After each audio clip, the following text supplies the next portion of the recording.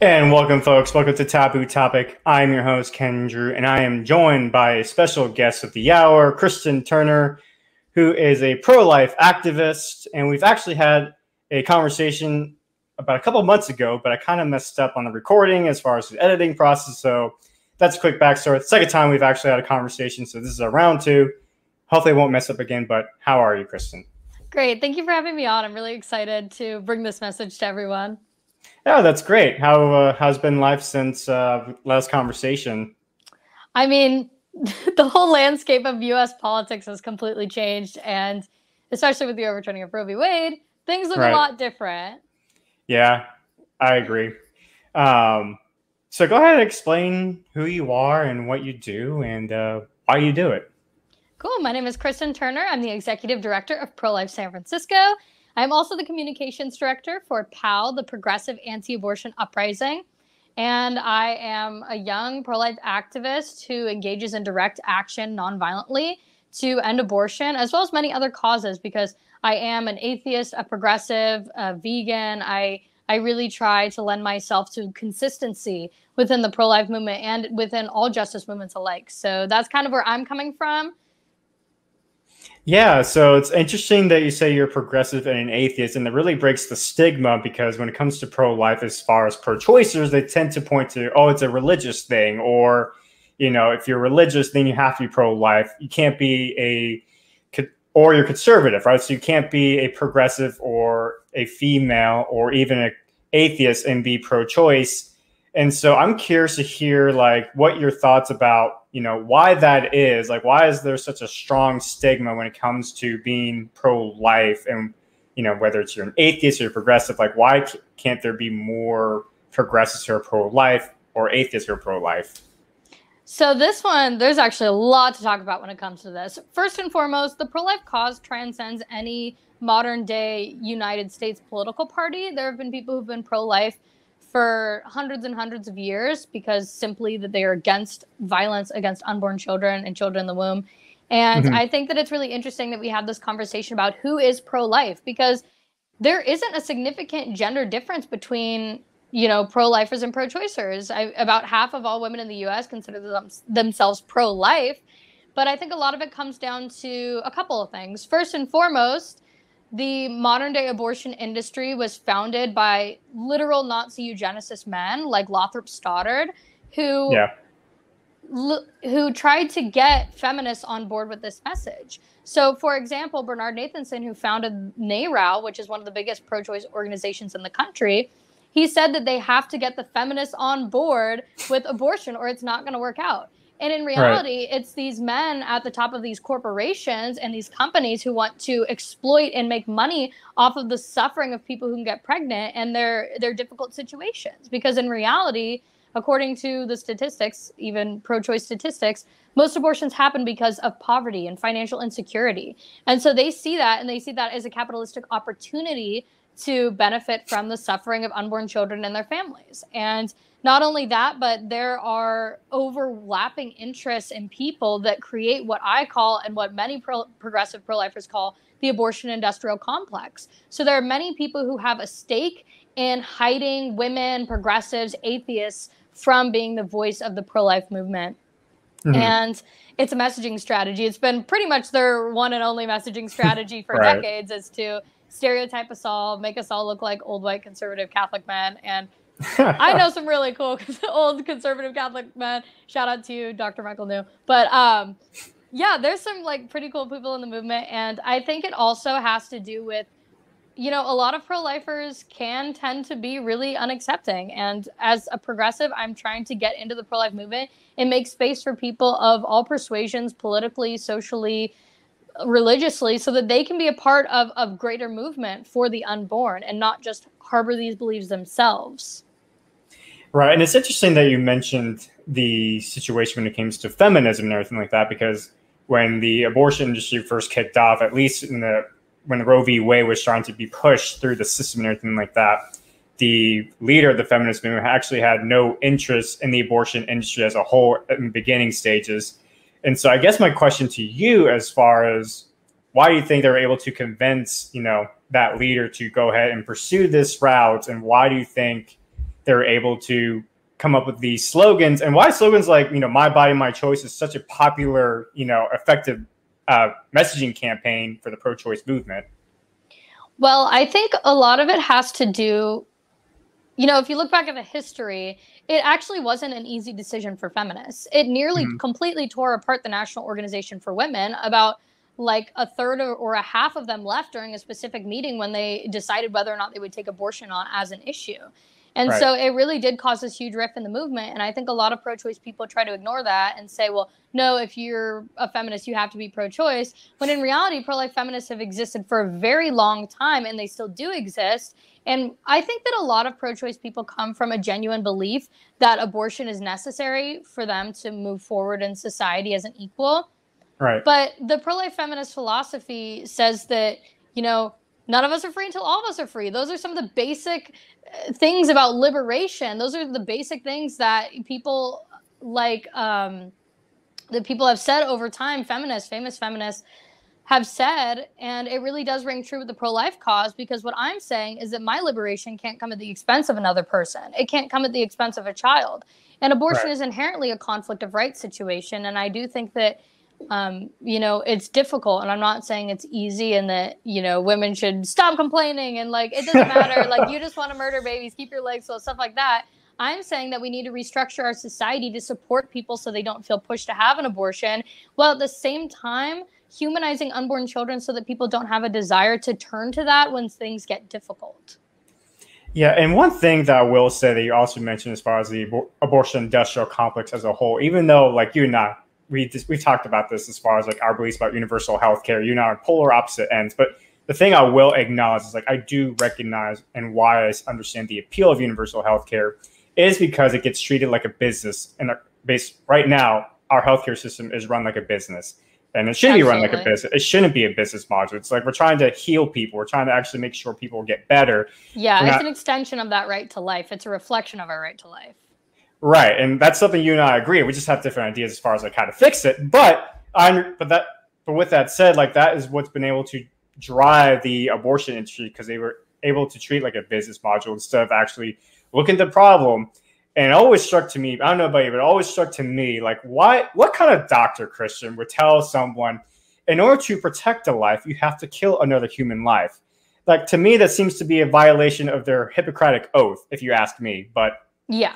I digress. I agree. I think that a lot of doctors, unfortunately, it can help them to compartmentalize what they see as doctors, because obviously they see gruesome things.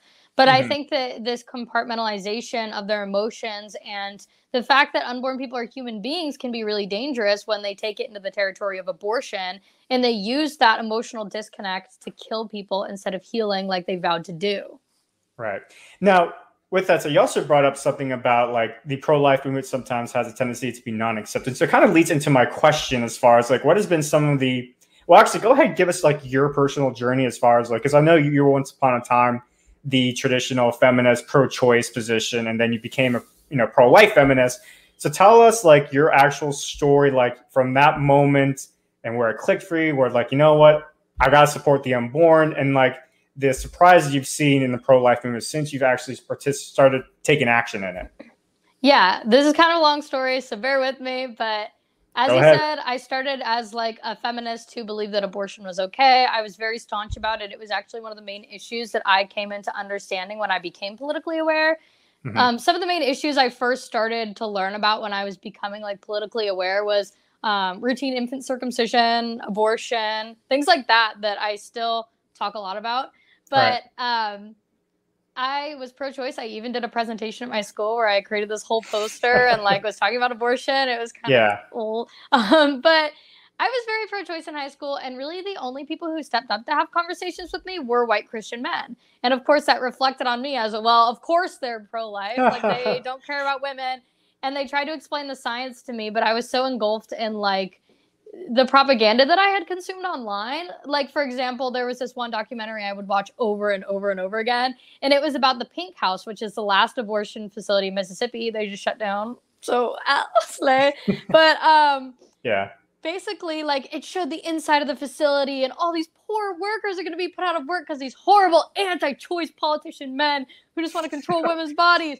And I was like so sympathetic to that because obviously I'm a woman, I'm a feminist, and I understand that women are still put through horrible things to this day because of our gender. And so I was like, yeah, this is just another thing that lines up with, you know, women being treated poorly. So it wasn't until later in high school that I started to reconsider my position. I was being groomed and sexually abused by one of my teachers, and the administration found out and he did go to jail. But I was so stressed from this whole situation, the bullying, everything that happened. I didn't really understand. I couldn't consent. And so I was so stressed, I stopped having my period. That's something that happens to a lot of people when they go through that, which can make it even scarier because, you know, clearly you were raped and then you don't have your period. The first thing that goes to your head is I'm pregnant. So I was 16 and I had just turned 17 and I was afraid that I'd become pregnant by my abuser. And obviously the first thing that comes to my head as a pro-choice person is abortion. Like, if I am pregnant, I'm going to get an abortion.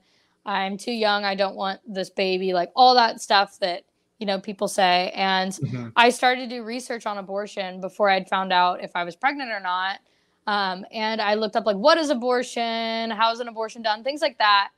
And I came along some resources by Live Action, who made abortion procedure videos that were like an animated medical model of what an abortion looks like, narrated by someone who's done over 10,000 abortions. So I saw that and I just thought to myself, like, that's a literal baby. Like, this isn't a clump of cells. This isn't a glob of tissue. Like, that's a baby, like, full on. And so I was like, rape is horrible. Like, I hate what I'm going through right now. It's awful. But I don't think that doing this to somebody else is ever going to undo what I did, or is ever going to undo what happened to me. And so, like, I look back now, obviously I'm still healing from that. Like, I don't think it's something I'm ever going to be able to move on from. But my sisters went and they got me some pregnancy tests from like the Dollar Tree or something.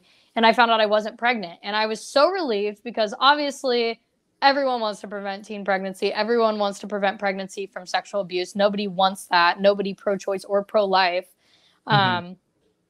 But it really left me bothered that I had supported abortion. And so I became like this personally pro-life type of person where I was like, yeah, that's really horrible. I would never do it. But like, I don't know about like telling other people what they can do or whatever common pro-choice slogan. Be pro-life for yourself and not for others, which makes absolutely no sense. But I had started college early. I graduated high school early just because I was getting bullied so bad. So I finished my senior year in a couple months and I went to college, and it was there that I was in the sociology class where obviously we talked a lot about social and political issues because it's sociology. And this was in the time when like the first heartbeat bills were being passed. So like everyone was pissed at pro-lifers. Can I cuss? Sorry. Everyone was angry at pro-lifers and they didn't like them. And they would say all these horrible things like the stereotypes we talked about, and they don't care about women if they die and all this stuff. And I was just thinking to myself, like, I mean, I'm pro-life and I'm not any of those things. And I don't want women to die. And it just really rubbed me the wrong way. And so one day in class, there was this kid who literally would constantly bag on pro-lifers. And I just turn around and I'm like, well, I'm pro-life and I'm a feminist. And I think that it's wrong to kill unborn human beings. Like, I don't think that that's feminist. And like, this is about, you know, socioeconomic struggles. It's not about like this and this and this. And everyone was just kind of like, what? Because I like, exactly, because it wasn't just that I said that and that I broke their mold and they didn't understand because of their confirmation bias. It was also the fact that I had like read the bill, knew all the specifics, were laying it out and like talking about it. And they were like, this girl did all this research and never said anything. So that was when I was like, that felt really good. Like, I told the truth. And I think that they probably think of pro-lifers differently now. And I was like, okay, so maybe I'm not just personally pro-life. Like, if I care about all these other feminist issues, if I care about like Black liberation, animal liberation, if I care about the environment, if I care about all these things, then like I care about it even if it doesn't just affect me. Like, I felt like that was a selfish position to take. Like, I can't only care about climate change when my house is on fire. I can't only care about Black liberation when my Black friends are being murdered. Like, I have to care for everybody. And so this idea of intersectional feminism is really what brought me into being outspokenly pro-life. And I started a group at my college, and I started doing tabling and talking to local pregnancy centers and meeting all these amazing people. And then I was working with a group that like they do great work, and I'm definitely not going to be like, oh, don't work with this group. But Yeah. I was a progressive, and I felt like my identity wasn't being reflected by just this work that I was doing. So I was like, I'm going to start my own group. And so I started a group called Take Feminism Back. And we were a registered nonprofit. We're like not active anymore because I do other stuff, but we were a registered nonprofit, Yeah. and there was probably like 6 of us on the team. And we would basically talk a lot about social and political issues. We would, have these deep philosophical conversations with people on the internet while simultaneously making designs for pro-life feminists and like merch for pro-life feminists. And we would sell it. And then we'd use all that money to donate to pregnant and parenting people who are in difficult situations. And I did this for a while until Teresa Bukovac, who is the founder of POW and Pro-Life San Francisco, she found me online because I made this series called the Pro-Life Feminist series, where I drew my like favorite pro-life feminists, and I put them on merch, and I sold it for these fundraisers. And she posted it on her account. And at the time I was like, fangirling, like all this stuff, because the person you look up to, someone like Teresa that made me realize I could be a feminist and be pro-life, was giving you attention. Exactly. So I was like, this is so cool. Like, I was like, thank you so much for sharing my stuff. And she's like, oh, would you ever like go to in-person events? And I was like, oh, I'd love to go to in-person events, but I don't know anybody like super close to me that's pro-life. And she's like, well, I live in California. And I was like, no way, because I lived in California. And in retrospect, I think she kind of understood that I could be somebody who could be mentored into a powerful pro-life position. Because the first time I ever went to anything in person that was like pro-life, I went to the Women's March by myself with pro-life signs. Yeah. And looking back on that, I'm like, dang, that was some bravery that like even now I kind of don't have. But it's like that obliviousness that makes you so, you're so passionate and you're so you have that extra about courage. It. Exactly. Because you don't understand how like ravenous the other side could be. But they were actually pretty nice. So I went to this march. Teresa found me, and I started going to San Francisco to do events with her. And literally after just a couple events, she's like, do you want to take over Pro-Life San Francisco? And I was like, oh my goodness, I don't know about this. Like, I haven't done activism that long in person, especially. Like, she's asking me to organize a nationally recognized pro-life organization. And she just put so much trust in me. And I kind of didn't really have to think about it a lot. I was planning on going to college. I was a music major. I studied voice. And I was planning on moving to the East Coast that fall to do more schooling. And she's like, drop out of college and join the pro-life movement. And I was like, okay. So I did it. And I moved to San Francisco a little over a year ago. I think it's been almost a year and a half. And I took over Pro-Life San Francisco, and I've learned a lot. I've traveled the country doing nonviolent direct action, doing rescues, promoting pro-life causes, speaking with people, helping pregnant and parenting families in need, like just absolutely everything. I feel like I've seen it all, but at the same time, I feel like there's so much I haven't seen. And then I helped Teresa when she was starting POW. I kind of came up with some of the central philosophy that we use about abortion being an anti-capitalist issue. And especially because, like I said earlier, when I was a feminist, I thought, this abortion issue is about controlling women because historically we have been controlled. But then when you ask a pro-life person why you're pro-life, well, I'm against killing people. Well, why would anyone want to kill anyone else? Pro-lifers sometimes will go like, oh, well, God, or oh, because evil and things like that people are like, okay, I'm not convinced. But if you say, well, actually, this is a continued pattern of exploitation by a capitalist society. Money can motivate people to do pretty much anything, including killing human beings for their own benefit. We've seen it over time. And I think that message is far more compelling than a lot of the messages the pro-life movement was using. So that's kind of how I got involved in the pro-life movement. I'm still doing lots of stuff, still finding my way, but that's how I got involved. And I will say that when it comes to capitalism as a whole, like I support capitalism as much as the next guy, but capitalism is a double-edged sword in the sense of free will.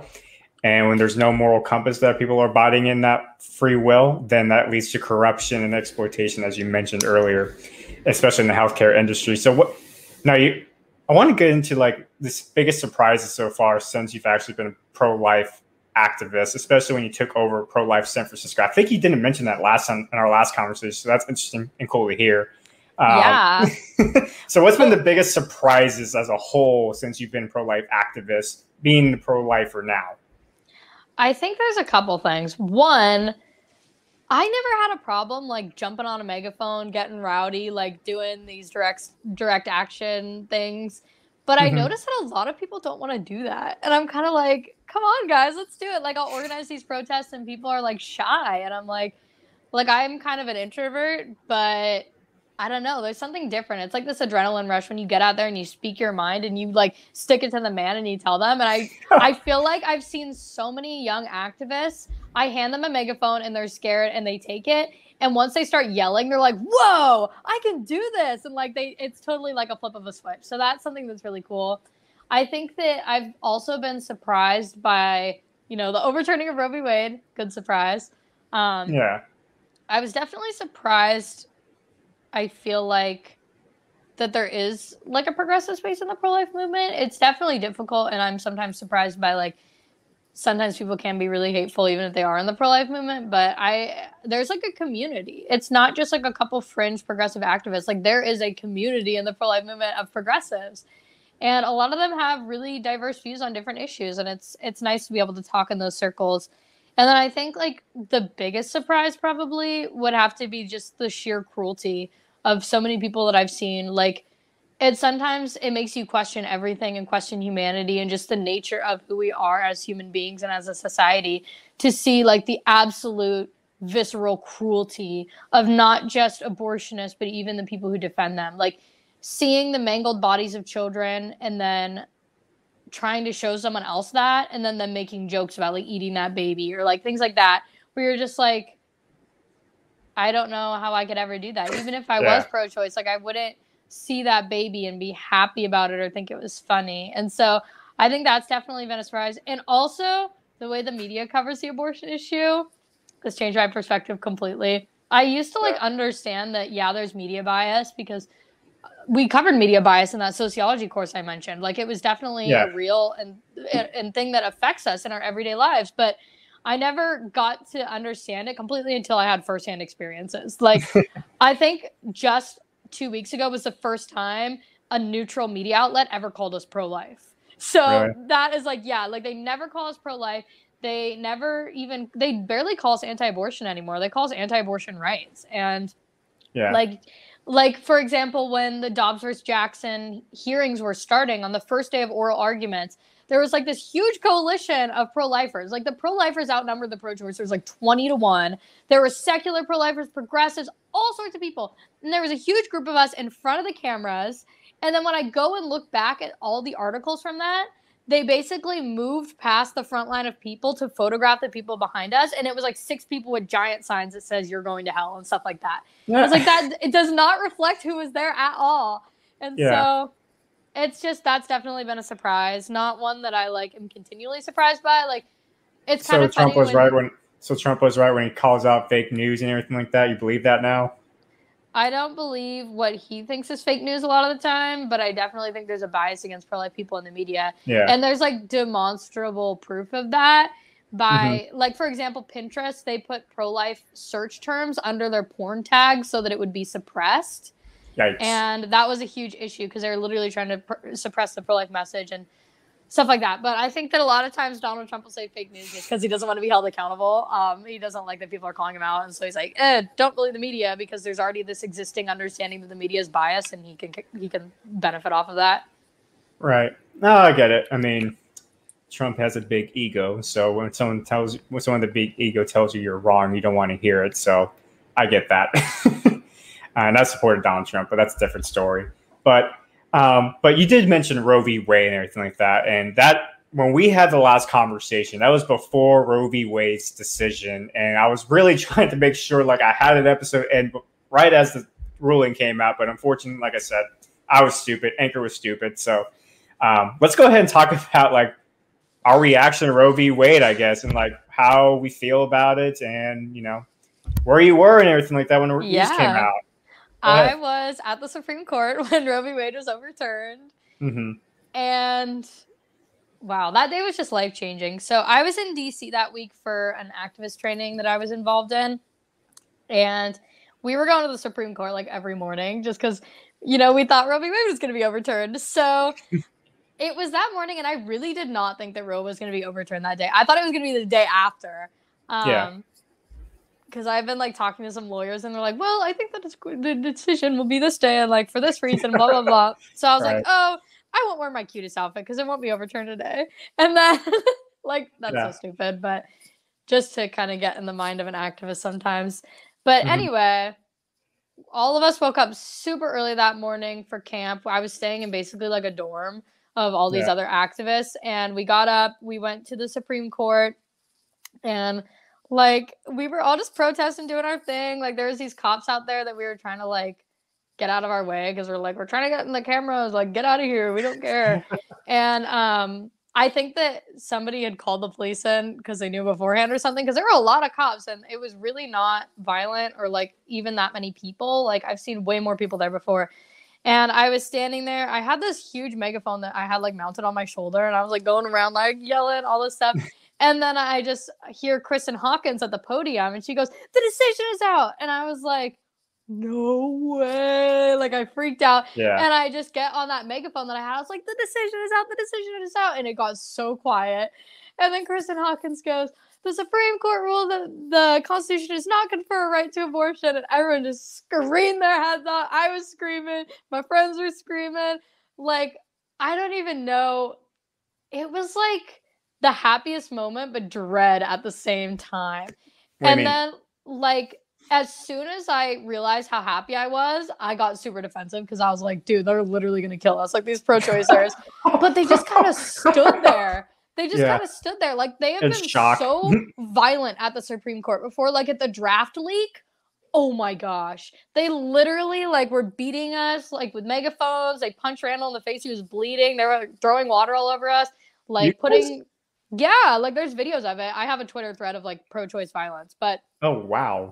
Yeah, it was really bad when the draft leak happened, but I think it got it out of their system. Because when Roe was overturned, they were just kind of like, like some of them are crying, but they weren't even that mad. And I was like they're disappointed, like their aggressive tactics didn't work kind of deal. Exactly. And so we were just like partying, and it was so like touching to see all of the older folks that were there, because they have been fighting this issue for decades. Like, I had so many old people that day tell me, like, I remember when Roe v. Wade was put in place, it was the worst thing in my life, and I vowed that I wouldn't die before I see it overturned. And stuff like that. And, like, I was there next to Randall Terry and Teresa Bukovac when it got overturned, and Randall was bawling and Teresa was bawling. We were all just screaming and bawling. And I remember I got a lot of hate for celebrating it. Like, even from pro-lifers. Like, they were like, don't celebrate this. It doesn't mean fetal personhood. It doesn't mean this and this and this. Like, I was going to celebrate it. But it ended the state-sanctioned disregard for human life, so that is worth celebrating. At a federal level, it allows us to, like, have so much more power and control over, you know, these pro-life legislation things. And so, basically, I'm in this pro-life legislation things. Very technical term. Yeah. But it allowed us to have the power to legislate fetal personhood at a state level. And I think that that's a huge step that we haven't even had for 50 years. So I'm going to celebrate it. And I made a post the following day because there was like this photo of me that kind of blew up. It was the cover of like an MSNBC article where I'm like, I got my megaphone. There's a picture of it on the wall over there. I actually think I saw a photo of like Ali Stuckey, whatever, that Christian conservative, like posted a video of like or posted a photo on Instagram and like went viral. I forget what it was, but it was like in remembrance of like all the preborn babies, and you're like in DC with the candle lights and everything like that. Yes. So that was what I was about to talk about. Okay, sorry. No, you're good. The day after, because I was getting so much hate about celebrating Roe v. Wade, I made this post because like that night we went and had a vigil for the babies that were killed in DC. And that's a whole nother story. But basically, I was really, really sad about these babies. And I was like, I should not feel bad about celebrating. And I'm not going to feel bad. And I'm going to tell everyone why I don't feel bad. So I made this post where I'm like, I'm there. I'm with the babies. I'm really feeling sad about everything. And I was like, this is why I celebrated. Because literally these children have been mangled and killed and tortured. And now we have the power to legislate that at a state level, which we didn't have for 50 years. I am going to celebrate, and I'm going to be proud of it. And like that post ended up blowing up. I got like almost 13,000 likes, which is the most likes I've ever gotten on a like Instagram post. And I was really happy because I think that a lot of other people felt guilty for celebrating. And I think that my biggest message would be like, don't feel guilty for celebrating, but also if you do feel guilty, which you probably should, you should channel that into helping people, making tangible change. You should help support pregnant and parenting people. And that's one of the reasons I said that there was dread when Roe v. Wade was overturned, because it means that the people who actually do care, which is not a lot of people, because obviously we're not motivated by money or huge corporations, the people who actually do care have to continue to step up in ways we've never done before and support all these people that the government and society and the pro-choice movement has left behind. And it was so odd, the feeling in the coming week of just being like, Roe was overturned, now what? Because it was pretty much all I ever thought about. Not just the overturning of Roe v. Wade, but what I would do after Roe was overturned. And it almost felt like the pro-life movement was like, what do we do now? So that's where I kind of am stepping in. I think that rescue is the past, present, and future of the pro-life movement. I think that nonviolent direct action is necessary for liberating unborn people and their parents. And that's where I'm headed. That's what I'm doing. That's what our next move is. I was going to say, so like, what do you think like should be the next step for the pro-life movement as a whole, whether it's a conservative pro-life movement like Life Action, for example, or Pro-Life San Francisco, more progressive pro-life organization? Like, what do you think should be the next step for the pro-life movement as a whole? Well, first and foremost, I think we need to put rescue back at the forefront of the pro-life movement. What do you mean by that? For conservatives, like, that's not going to register in our mind. Like, what is rescue? What do you mean by that? So go ahead. Rescue is when you go and you physically stop a child who is planned to die, is scheduled to die that day, from dying. So back in the 80s and 90s, that was clinic blockades where people would sit in front of the doors just silently. They'd either pray or just hang out, and they would basically physically be intolerant of the act of abortion. Because if abortion is murder, act like it. That's what we're saying. And so in the modern day, that's a federal crime now. You can't sit in front of an abortion facility. You can't block the entrance, because rescue was so effective. They had to make a federal law against it. So now what we do is we go inside of abortion facilities, which may sound even scarier, but it's not blocking the door. So we go inside. We have roses, and attached to those roses are information about where people can get real non-violent healthcare for themselves and their children, and basically anything they could need. And we go inside, we offer the roses to the people in the waiting room, and we talk to them about, why they should choose life and why we're going to be there for them, and how, they are equally human to their child, and we are here to support them as a community. And oftentimes the police will be called on us, and they'll tell us to leave, and we'll say no, because we are physically intolerant to abortion. They are literally killing people, and we're not going to respect the property line. We're not going to respect the legal boundaries of an abortion facility because the government says we should. That's an immoral law, and we not only have an obligation to not follow it, but an obligation to actively break that law. Because if we don't, then we're legitimizing the abortion industry. When we stand and we don't do anything to challenge that law, we're saying, yeah, it's okay. It's okay that it's there. And I want to give a huge shout out to sidewalk counselors, because I know that sometimes that can come off as sounding like sidewalk counselors aren't doing enough, when they absolutely are some of the most important people in the movement. But, we've been dragged off by cops, and we're saying, no, I'm not leaving, and I am going to go limp, because I'm in solidarity with the unborn child who can't leave, who can't stand up and walk out, who can't go to jail, who is literally stuck here and can't move and is going to die unless you stop them. And so that's what we do. We go there. And I think that if we don't do that, if we don't take a stand, then we're not acting like abortion is murder. Because rescue is built upon 3 fundamental principles. It's built upon nonviolence. It's built upon identification with the child. And it's built upon physical intolerance of abortion, which pretty much not any other tactic in the pro-life movement incorporates those 3 principles. And I think that only through those 3 principles will we see unborn liberation. And so I think that we need to continue to expand our networks that support pregnant and parenting people and families and unborn children through, financial help, job assistance, rent, things like that. But at the same time, the pro-life movement needs to do nonviolent direct action.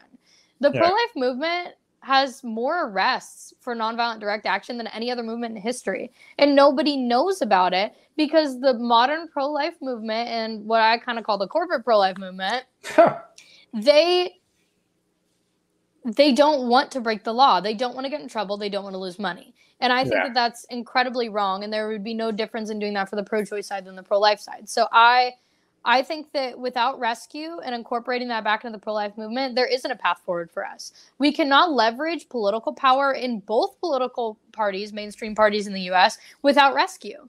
And I attribute rescue to creating abortion as a political issue that was in the mainstream in the U.S. And I think that progressive pro-lifers need to continue to rescue if we want to see any type of political power come about where we actually have candidates that we can vote for in the next 4 or 5 years. So that's my take on what we should do next. Well, I was going to say, like, I will be the first one to admit that I did not know that fact that pro-lifers were jailed more than any other movement. Like, I didn't know that, to be honest. Yeah. So that was interesting to hear. Literally, like, I know people who've been arrested like 500 times. Haven't like, you been arrested as well? I have. I actually just, I think it was last month. I got out of jail. I was in jail in Virginia for a rescue that I did there. Yeah. And how many times you've been jailed, if you don't mind telling me how it is? I think it's kind of hard to keep track when you go into all these facilities. So I've been arrested like a handful of times. I've served a sentence once in Virginia. Yeah. But I've been like in a jail for being arrested a small handful of times. It hasn't been that much. I don't have a long enough track record yet to brag. But yeah. Well, at least you're someone that like backs your words up. Like you put your money where your mouth is. That's the term. So I respect you for that. So thank you. I think that everyone should do it. If abortion is murder, then act like it. And that was kind of a controversial thing back in the old days of the pro-life movement because people were like, well, if that's the case, then we're allowed to kill abortionists because it's like defending the unborn child. But I'm like, no, we act non-violently. We cannot solve a horrible social issue by reflecting that issue through ourselves. We cannot solve violence with more violence. So what do you think there's that. Okay, so what do you think then as far as like what is next on a legal aspect then for pro-life legislation? How should pro-abortionists be held accountable, for example, as it comes to the ones practicing the abortion, for example? Like how would you like to see California, for example, like legislate, even though California is a super pro-choice, not pro-life, pro-choice state? How would you like to see California in particular like legislate pro-life at this point? First of all, they need to not pass Proposition 1. If I could give anyone any message today, it would just be vote no on Prop 1. So Proposition 1 would amend our state constitution, which would pretty much make it unchangeable, that abortion should be allowed until birth electively. Currently, California, you can have an elective abortion until 24 weeks in pregnancy. And then after that, you can have an abortion for medical reasons. So like if their life is in danger, which... I don't think pro-lifers are against having those exceptions. Every single pro-life law in the country has that exception. So, but what they're basically saying is that they want to expand elective abortion until birth, which is absolutely horrific. And the majority of people and the majority of Californians do not support it. So that's my first step.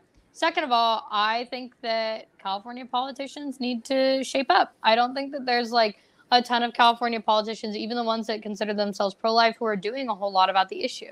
I think that they're sitting in these seats that they've been in for a long time, and they just kind of accept the fact that they're only there to kind of put a small wrench in whatever the Democrats are doing. And I think that we need those people to be doing better. And I would ideally like to see a ban in California on abortion from the moment of fertilization.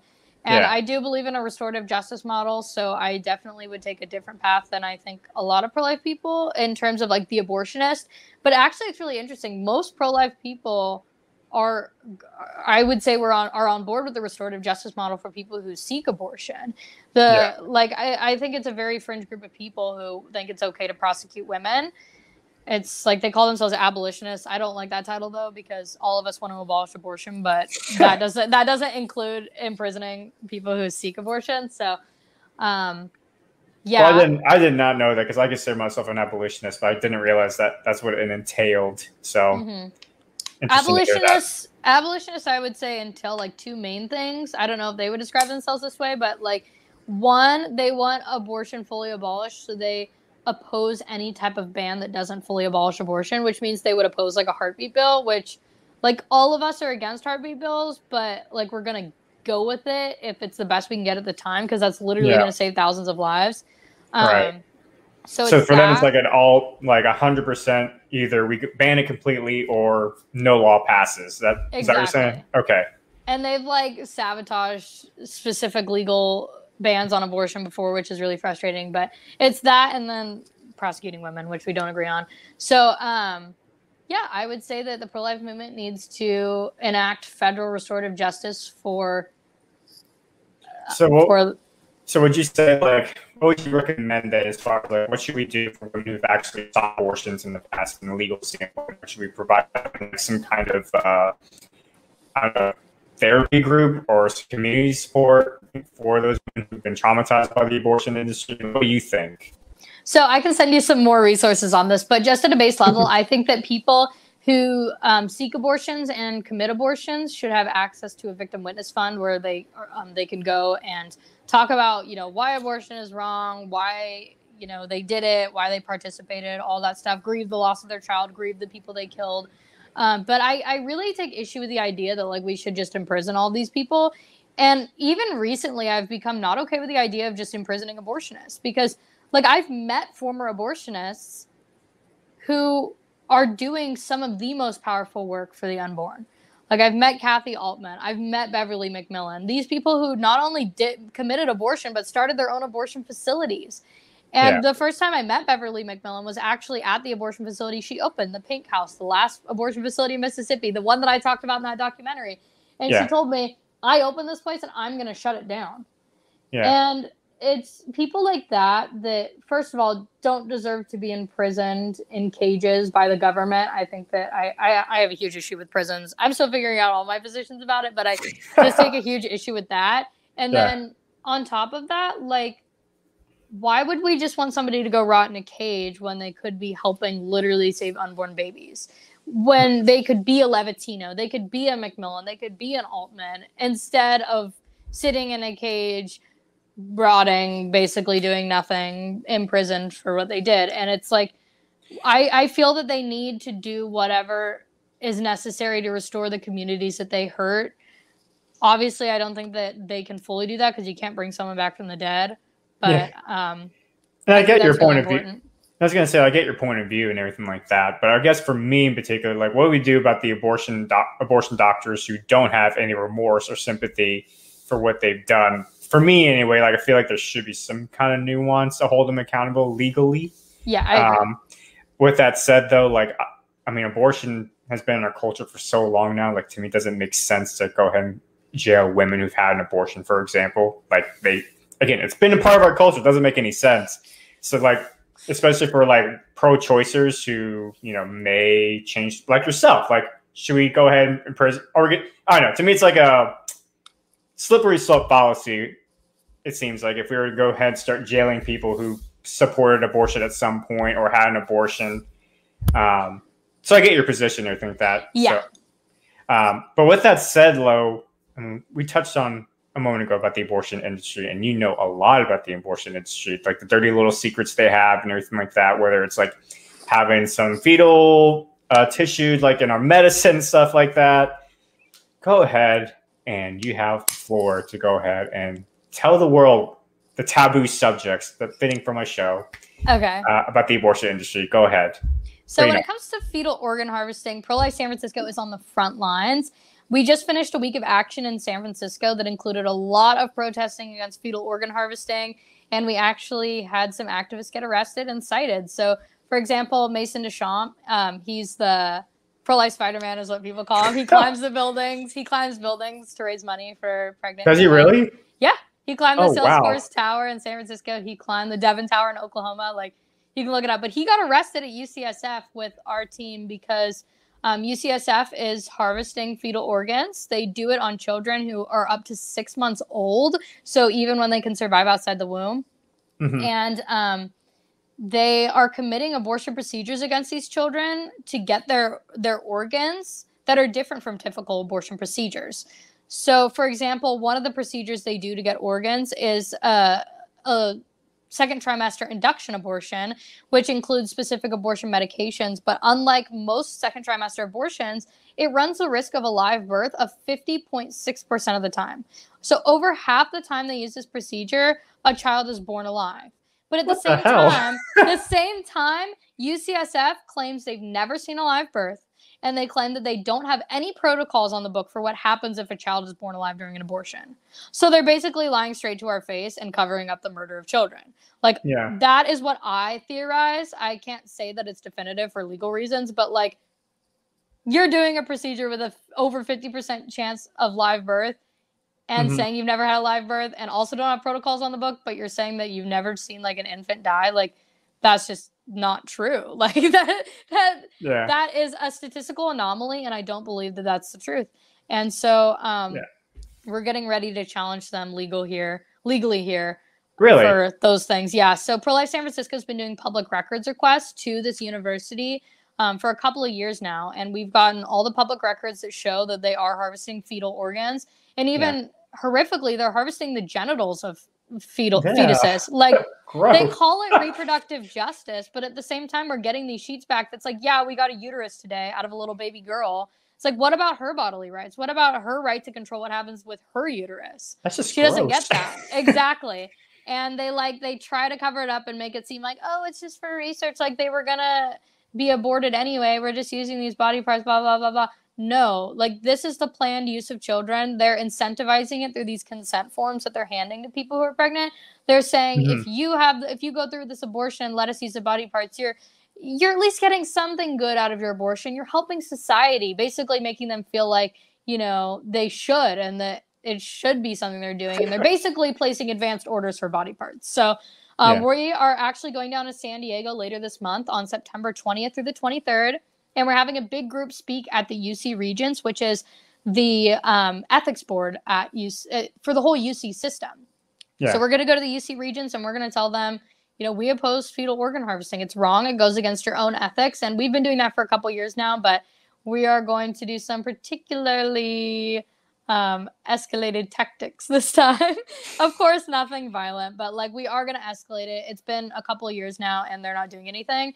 So we're going to go out there, we're going to be loud, and we're going to show them that we oppose fetal organ harvesting and that anybody, even if they consider themselves pro-choice, should be against this grotesque practice. And Pro-Life San Francisco, along with Survivors LA, which is another pro-life group, actually recently started a podcast called Harvesting Justice, which is about fetal organ harvesting. So really? What's it called again?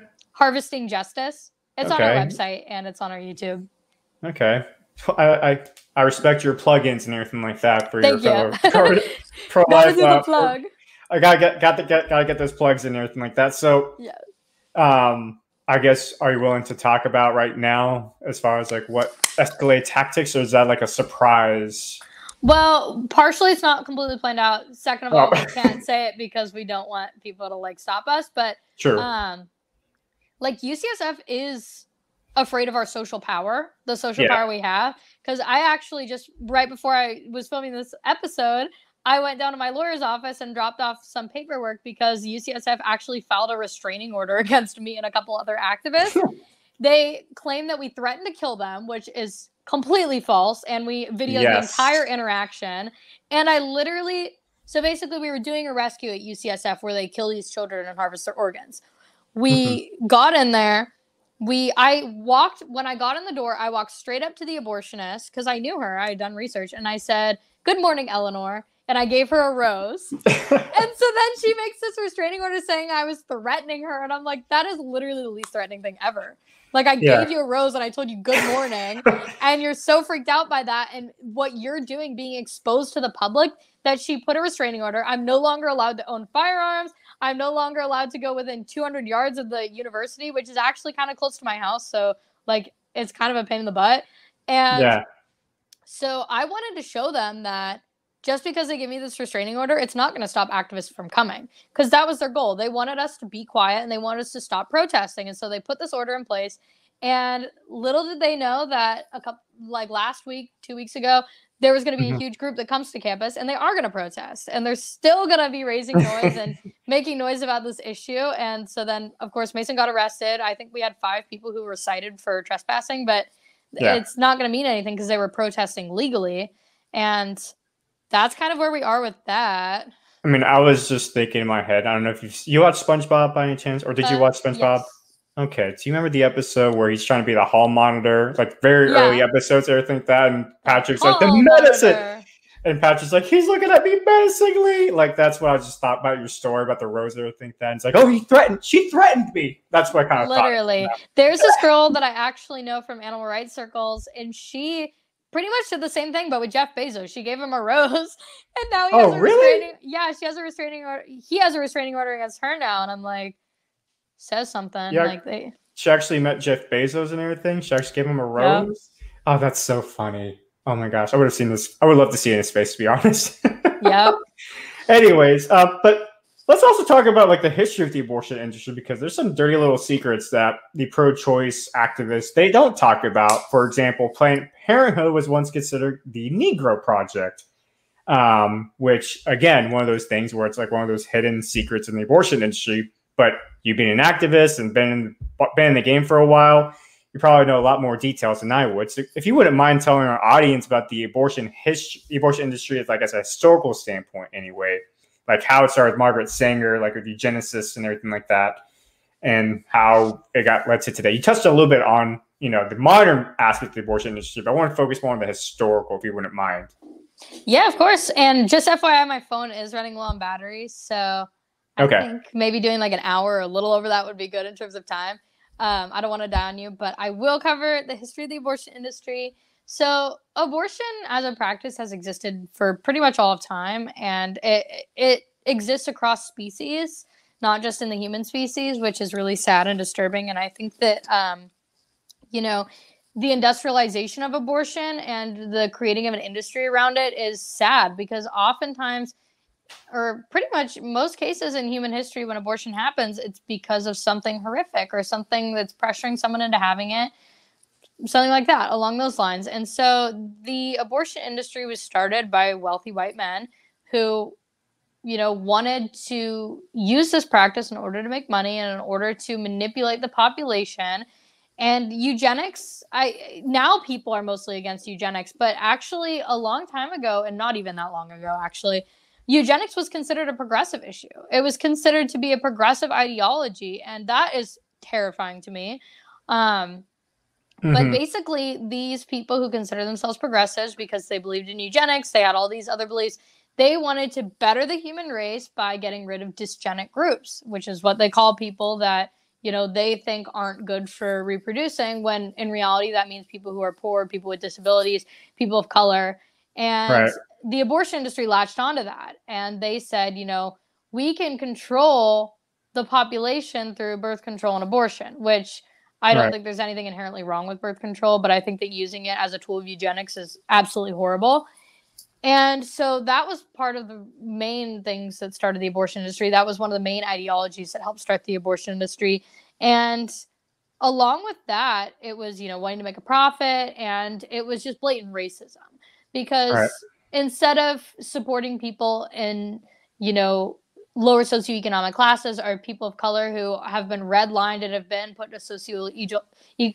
been put at a disadvantage because of the way our society has treated them, they, instead of helping them get out of those situations with their power, they decided, well, we can just get rid of them.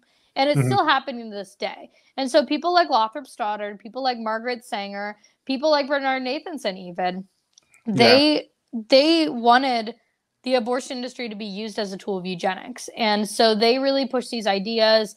I would highly recommend listening to Trenae McGee. She's a representative from Connecticut, and she's a Black pro-life woman who really speaks out about what happens when it comes to eugenics and abortion and how abortion is racist. And also Sherilyn Holloway from Pro-Black Pro-Life. She talks a lot about the racist history of the abortion industry. And I highly recommend people to go look at their work. They are amazing people who don't get enough attention in our movement, and I want to give them a huge shout out and lift their voices up. And the abortion industry is still thriving off of eugenics, and they're still thriving off of ableism and off of classism. And I think people think that eugenics is something of the past, but even until 2017, the University of California, Berkeley had an active eugenics fund with tens of thousands of dollars going every year to family planning.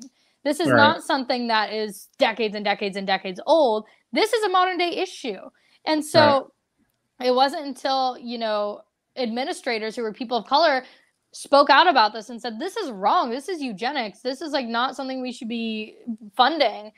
It wasn't until then that something actually changed. And the abortion industry is still capitalizing off that, even in the state of California, because they pretend to care about people in poverty. But I live in one of the most impoverished communities in San Francisco, and I talk to the people on my street and in my community every day. I literally try and help them in any way I can. But as somebody who's also low income, it's not, I shouldn't feel guilty about not being able to help each of these individuals when they're put in that position because of our society. And so I'm absolutely heartbroken at the fact that our government, instead of wanting to help these people when they have the means to help these people, unlike the individuals in my community, many of whom can't help the other people in their community, they have the means to help them and refuse to, and instead give them abortion and say, just have an abortion. It'll help pull you out of poverty, blah, blah, blah. It'll totally help you. All this stuff is just a lie. It doesn't pull them out of poverty. It just adds trauma and compounds that trauma that keeps many people in poverty for even longer, because they have this emotional weight that they can't seek therapy because they don't have the money to and the resources to. And it just creates this snowball effect. And it's really sad that it's happening. Yeah, I mean, it's not a coincidence that a lot of Planned Parenthood facilities happen to be in low impoverished areas where the population just happens to be minorities, people of color, whether it's Black, Hispanic. It just so happened, you know, that's not a coincidence by any means. Now, with that said, it looks like we're going to have to do a part 2 because I have some other questions, but I will respect your time and your situation with the phone battery. But I want to get next time you come on, I want to get into like the foster care and adoption care system, because that's also I'd love to, yeah. That is something that also needs to be addressed in the pro-life movement that I think a lot of pro-lifers don't really talk about these days. And I'd like 100%. Us to actually, and I'd like to talk more about it. And you probably know a lot more than I would. So, so I appreciate you coming on the show. Is there?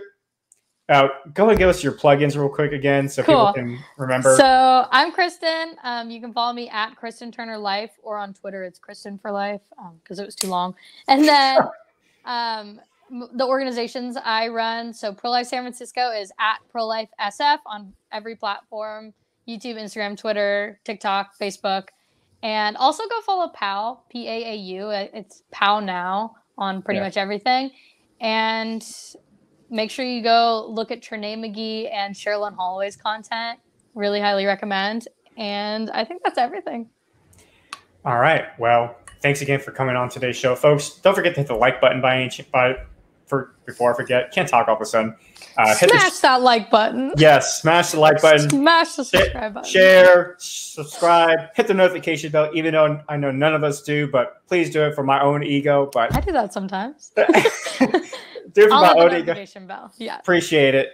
With that said, folks, thanks again for coming on. And until next time, God bless.